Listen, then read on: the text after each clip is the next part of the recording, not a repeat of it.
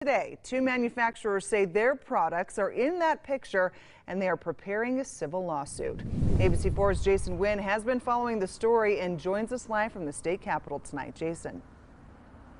Emily, those two manufacturers issued this two-page document to Representative Paul Ray. In it states, make a retraction or prepare for a defamation lawsuit against him and the state of Utah.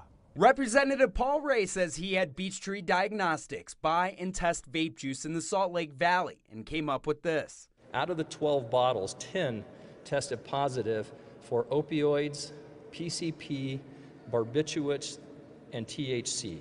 Beech Tree's president told ABC4 News the tests are only 40% accurate, something Representative Ray knew about and acknowledged in the press conference. This story went viral. Gregory Troutman is an attorney for Savior Vape and Streamline Vape. Both companies had their e-liquids featured on the 9/11 press conference. They were able to look at the pictures and the story that was on the TV news, and they could identify their products. And they were none too happy with being accused of selling e-liquids, which essentially are drugs.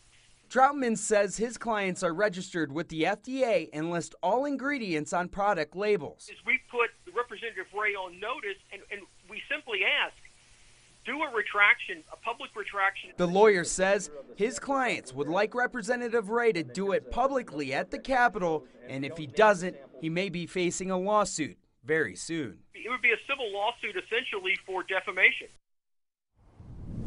Now, I reached out to Representative Paul Ray and asked him about the two letters, but he has not called me back yet. I'm Jason Wynn, live at the Capitol, ABC4 News.